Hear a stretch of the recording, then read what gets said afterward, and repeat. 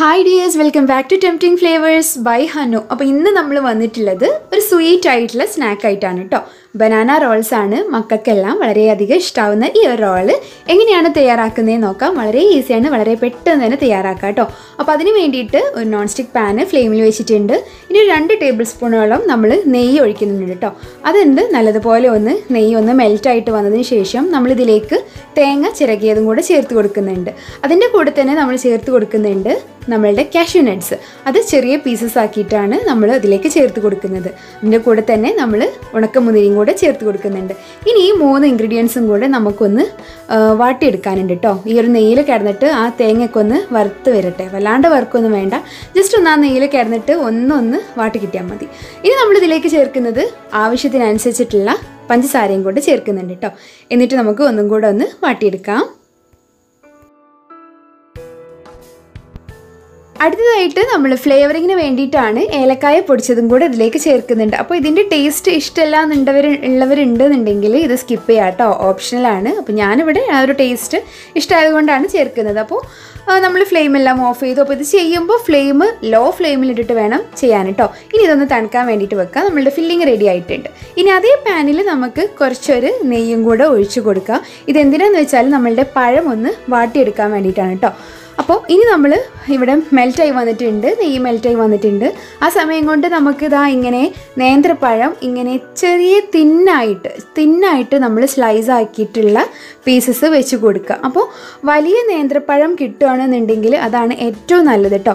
വലുത് കിട്ടിയിട്ട് അതിങ്ങനെ ചെറുതാക്കിയിട്ട് തിന്നായിട്ട് മുറിയാണ്ടൊക്കെ വേണം നമുക്കിതൊന്ന് ചെയ്തെടുക്കാൻ. അപ്പോൾ ഇതിലുള്ള ആകെയുള്ളൊരു ഇടങ്ങേറെന്ന് പറയുന്നത് ഈ ഒരു പഴം ഇങ്ങനെ തിന്നായിട്ട് കിട്ടുക എന്നുള്ളത് മാത്രമാണ് കേട്ടോ. അപ്പോൾ ഇങ്ങനെ നമ്മൾ സ്ലൈസ് ചെയ്തിട്ടുള്ള ഈ ഒരു പഴം 2 സൈഡും നമുക്കൊന്ന് തിരിച്ചും മറിച്ചിട്ടിട്ട് നമുക്കൊന്ന് കുക്ക് ചെയ്തെടുക്കാം. അപ്പോൾ വല്ലാണ്ട് കളർ മാറുകയൊന്നും വേണ്ട, ഒന്ന് ആ നെയ്യിൽ കിടന്നിട്ട് ഒന്ന് കുക്ക് ചെയ്താൽ മതി.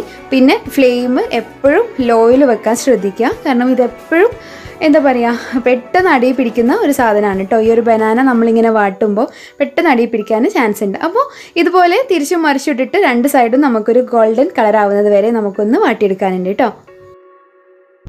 അപ്പോൾ ഇതാ നമ്മളുടെ ആ ഒരു പഴമെല്ലാം ഇവിടെ വാട്ടി നല്ല വൃത്തിക്ക് വന്ന് നിന്നിട്ടുണ്ട്. ഇനി നമുക്ക് ഓരോ സ്ലൈസ് ആയിട്ട് എടുക്കണം. എന്നിട്ട് അതിൻ്റെ ഉള്ളിലാണ് നമ്മൾ തയ്യാറാക്കി വെച്ചിരിക്കുന്ന നമ്മളുടെ ആ ഒരു ഫില്ലിങ്സ് നമുക്ക് വെച്ച് കൊടുക്കാനുള്ളത്.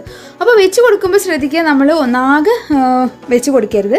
ഒരു പാകത്തിന് നമ്മളുടെ ആ ഒരു ബനാന എത്ര സൈസ് ഉണ്ടോ അതിനനുസരിച്ച് കുറച്ച് വെച്ച് കൊടുക്കുക.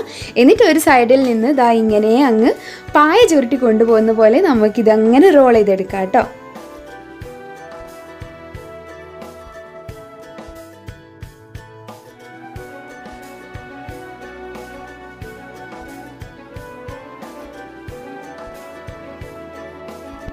ഇനി അതൊന്ന് സെക്യൂർ ചെയ്യാൻ വേണ്ടിയിട്ട് നമ്മളൊരു ടൂത്ത് പിക്ക് എന്തെങ്കിലുമൊക്കെ വെച്ചിട്ട് ഇതാ ഇങ്ങനെ അങ്ങ് കുത്തി കൊടുക്കുക. അപ്പോൾ അത് നല്ലതുപോലെ വൃത്തിക്ക് അവിടെ സെക്യൂറായി നിൽക്കും. അപ്പോൾ നമ്മളുടെ ആദ്യത്തെ സ്ലൈസ് ഇവിടെ റെഡി ആയിട്ടുണ്ട്. ഇനി അതുപോലെ തന്നെ ബാക്കിയുള്ള എല്ലാ സ്ലൈസും ഇതുപോലെ റോൾ ചെയ്തെടുക്കാം.